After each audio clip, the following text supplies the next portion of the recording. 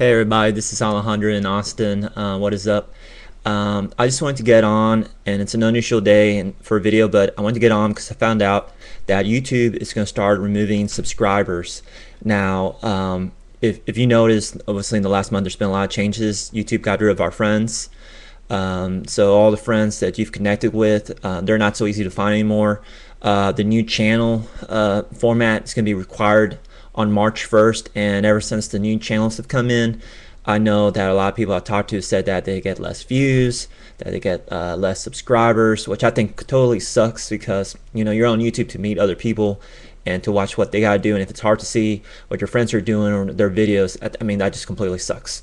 But the latest news is that YouTube is going to start removing subscribers, and I'm not making this up. I put a link to the article on my blog, alejandroinaustin.com, and basically what it is YouTube's going to go through and start deleting people's accounts. And it basically is, if somebody's been inactive for a while, they're going to get deleted. I don't know how far back, but maybe you have to take a month or two off. I don't know, but they're going to delete inactive users. Another one is they're going to get rid of anybody who doesn't have a Google account. Now, on one of my YouTube channels that I use for DJing, and I really don't talk about it very much because it's completely personal.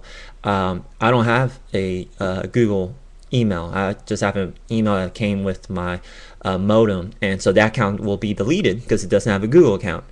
And so that's pretty crazy that YouTube's going to start deleting people. And what it means is that maybe you have some subscribers, I know I do, who don't check in maybe every 3 or 4 months, and then they look at a bunch of your videos at once and you talk about them.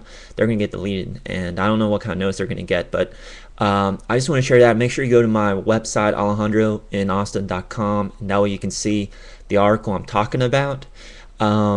And just let me know what you think. I mean, are you going to go to other places like Vimeo or Blip? Obviously YouTube's not the only place, but YouTube is definitely trying to go corporate with YouTube. So let me know what you're going to do if you're planning on still making YouTube videos. And my next video comes out Monday. It's a zombie apocalypse video, following up on my homemade weapons videos from last year. I did 3 of them. You can see them on my channel.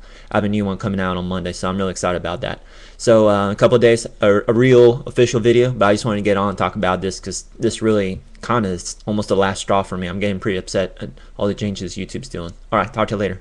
Bye.